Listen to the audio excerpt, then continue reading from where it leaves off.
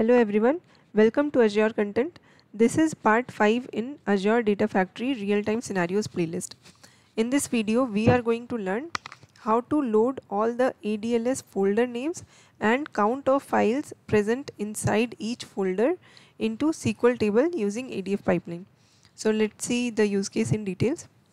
So as you can see, we have these many folders present in our storage account. Okay. So inside these folders we can have multiple files or multiple subfolders. Okay. So we want to retrieve the folder names in our ADLS account and load it into SQL table. Along with that, we want to get the count of each files or folders or subfolders present inside these containers or folders. Okay. So inside my demo folder, I have 6 files, so I need to load that data in the SQL table. Similarly, for other folders, what is the folder name and what is the count of files present inside each folder. I want to retrieve that and I want to load it into my SQL table. Okay, so I hope you got the idea what is our use case. We want to get all the folder names and count of files inside each of the folders and we want to load it into SQL table using ADF pipeline. So let's see in practical how to do that. Okay, so let me go to Azure portal and here let me show you my storage account.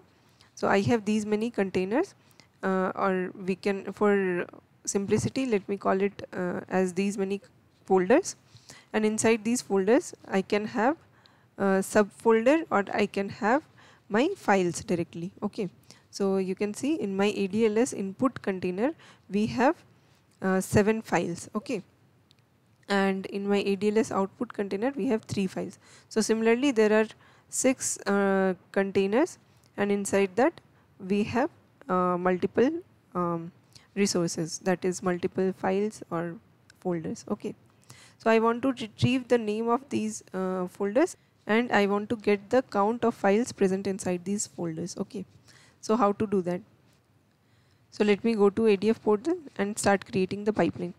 So let me hit on new pipeline, and as we have discussed, to get the information of any folder, file or container, we need to use get metadata activity. So let me drag this and then in the settings let me create a new data set pointing to our storage account. Okay, so let me use ADLS Gen 2 and here let me select any of the file format. Let me select CSV for now, and in this linked service I am selecting the linked service pointing to my ADLS account, and here in file path I am not going to select any of the folders. Okay, I am just going to hit on OK. It means we are just creating this data set pointing to our storage account. Okay, and not in any of the containers or folders. Okay, so let me just click on OK. So now our data set is pointing to the storage account. Okay, and here in the field list let me add new argument, and here we will use child items so that we can get the folder names from this storage account. Okay, so now let me debug it and we will see if we are getting the list of folders present in our storage account or not. So let it get completed. Yeah, so our get metadata activity execution is completed. Now let me check the output. So you can see inside child items property we are having the list of folders present inside our storage account. So you can see ADLS input, ADLS output, then demo folder, and dev and test. So we have exactly the same data which we are seeing in the storage account. Okay, so we are good. Inside each of these folders we want to check how many files are present. Okay, so what we can do is we can iterate through each of these folders using for each activity. So let me use for each activity here and let me connect these two activities, and inside this for each activity in the items I will point the get metadata output so that we can iterate through each of those folders. Okay, so here we will choose activity.output.child items. Okay, so now we are going to iterate through each of these folders. Okay, and inside these folders I want to know how many files are present. Okay, so let me go inside this for each activity, and then let me use another get metadata activity which will iterate through each of these folders. So it means it will go inside this folder once, then it will go inside this folder. So like this we need to get the information inside each of these folders.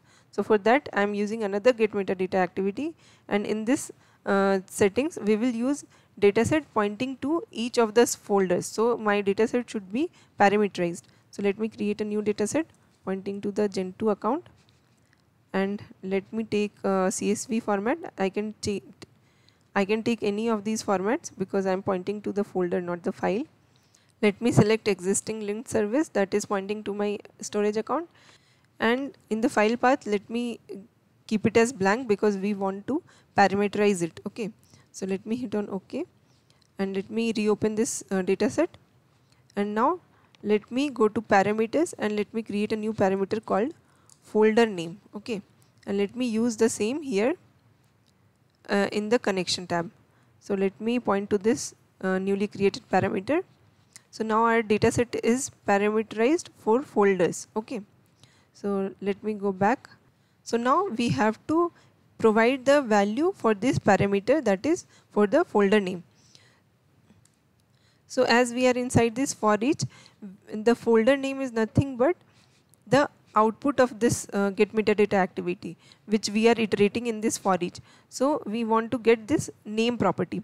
So we will have item dot, this is the item, right? We have pointed our item to be get metadata output dot child items.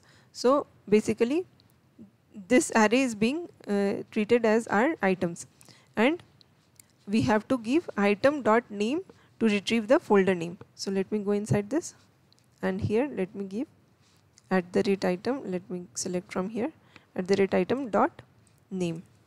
So this will point to the folder name dynamically for each iteration. Okay, now we have to select this field list.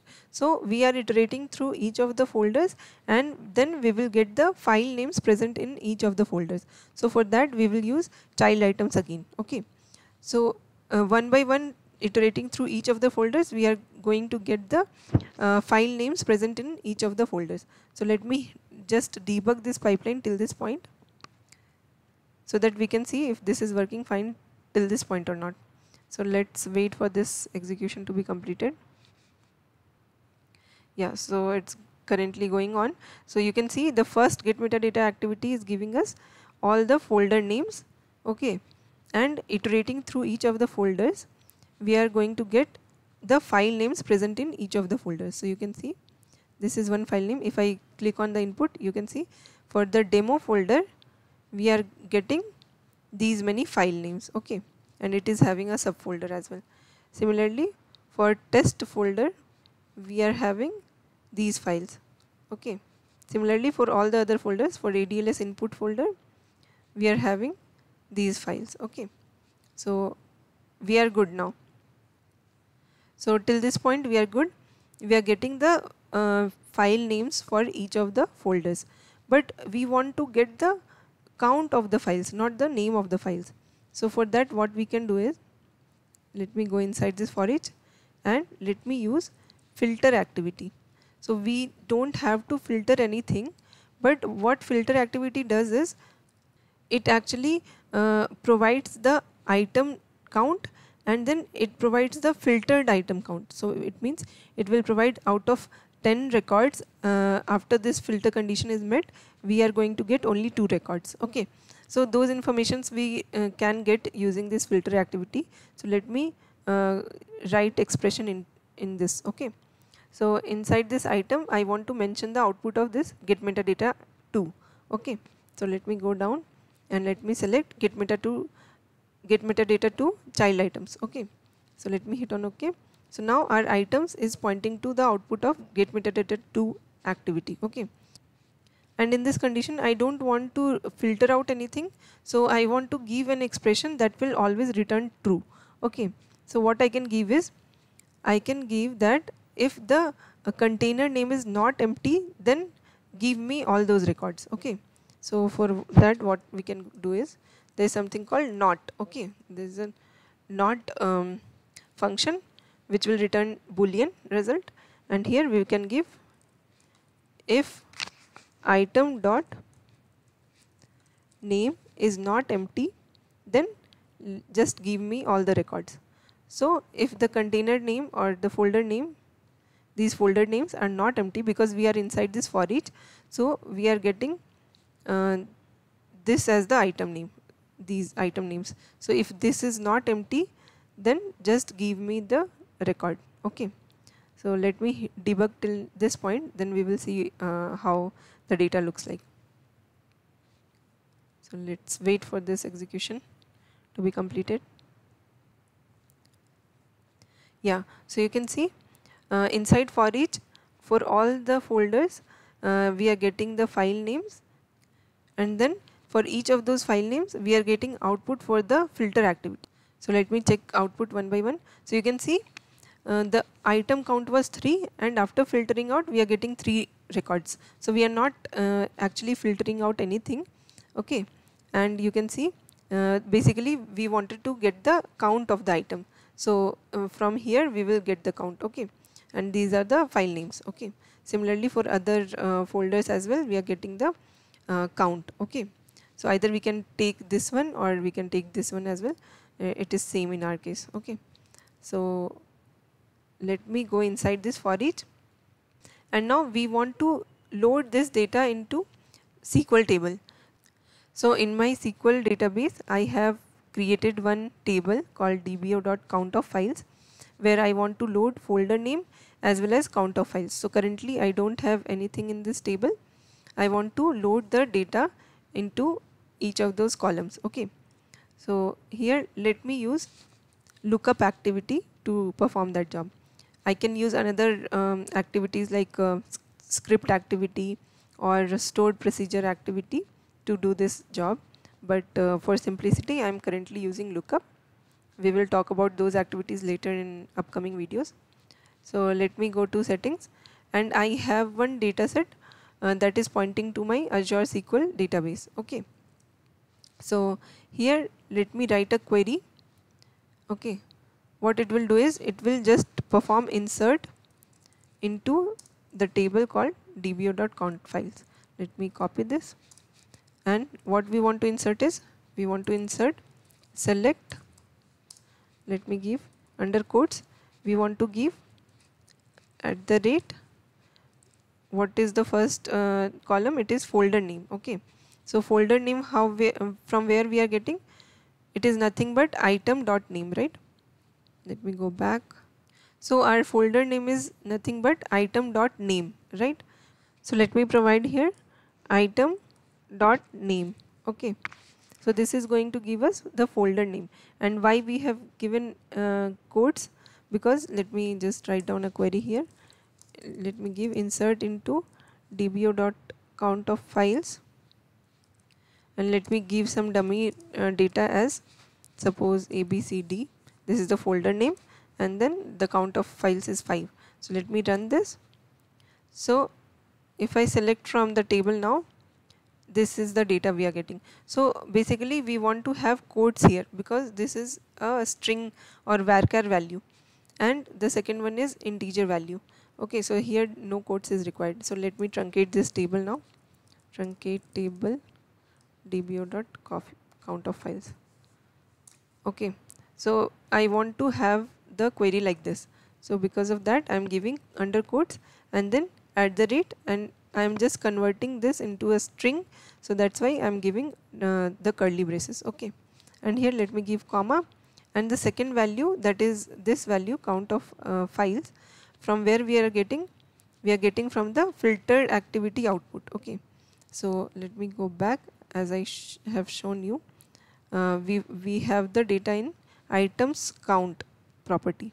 Okay, so let me copy that, and here let me give that in the curly braces. Okay, before this I want to have this one, activity dot filter dot output dot item count, and as this is a integer value, as you can see, our column is an integer column. So here let me provide int of activity dot output. So yeah, we are good. We have formed the query. So now our dynamic query is ready, but what we are missing is we are writing this query inside our lookup activity, right? But lookup activity is always meant to fetch out the data or give some output. But here we are inserting some data and it is not giving any output in return. So for that, let me just give a semicolon and write select 1 as output. So this is just to avoid the failure of lookup activity. Okay. So now let me debug and let me wait for the pipeline execution to be completed. Meanwhile, let me remove this and let's wait for the data to be loaded here in this table. So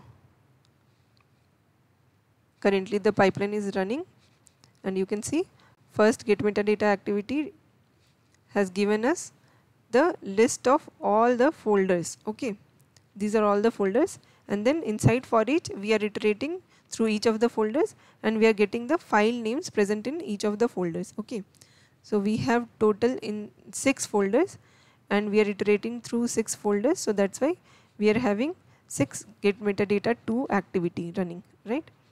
And then inside the for each itself we are getting the count of the items, that is count of files present in each of the folders.